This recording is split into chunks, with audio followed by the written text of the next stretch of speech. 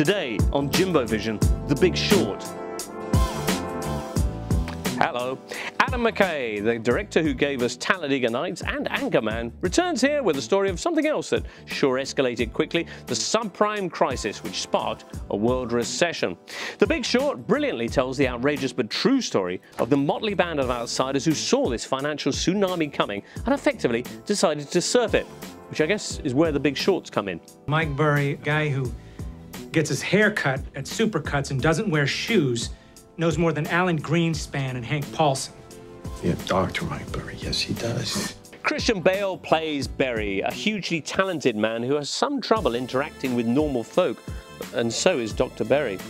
He's kind of the movie's Chicken Little in a Dumb and Dumber haircut, and alongside him in a pretty sumptuous cast is Brad Pitt, for once in a non-eating role as a retired financial gunslinger, now living with his beard in Colorado. Ryan Gosling is along and giving great comedy value as an off-the-Wall Street banker. No, Alex, no. And there's Steve Carell as a hedge fund manager and all-round walking ulcer, Mark Baum, who's mad as hell and not going to take it anymore. You have no idea the kind of crap people are pulling, and everyone's walking around like they're in a damn Enya video. They're all getting screwed, you know.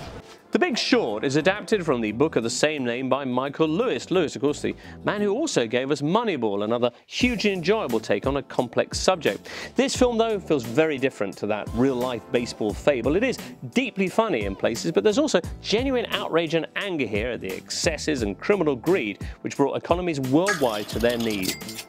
Word is, in fact, that McKay only did Anchorman 2 so that he could make this. Hey, I guess the financial collapse wasn't all bad then. And he throws everything he has at nailing a world left without apparent adult supervision.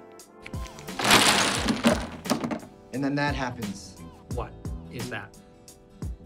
That's America's housing market. Product placement. Jenga's not the only wooden star turn here, by the way. There's also celebrity cameos from the likes of Selena Gomez and Margot Robbie in a bubble bath. Indeed, Margot explaining the synthetic CDOs from the... Sorry, what were we talking about?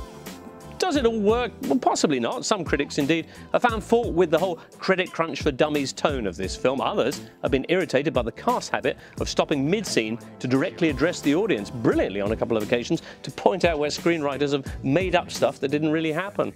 This breaking the fourth wall business is nothing new, of course. The ancient Greeks had a fine line in it. Personally, I had no issue with it at all. I think McKay's aim goes way beyond explanations here. He's trying to involve us directly in the story, and after all, given how these events have impacted on all of our lives, we're hardly passive observers.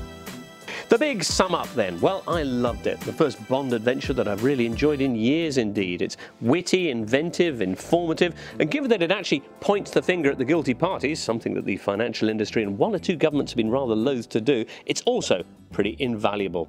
So, big love for The Big Short and a big 8 out of 10.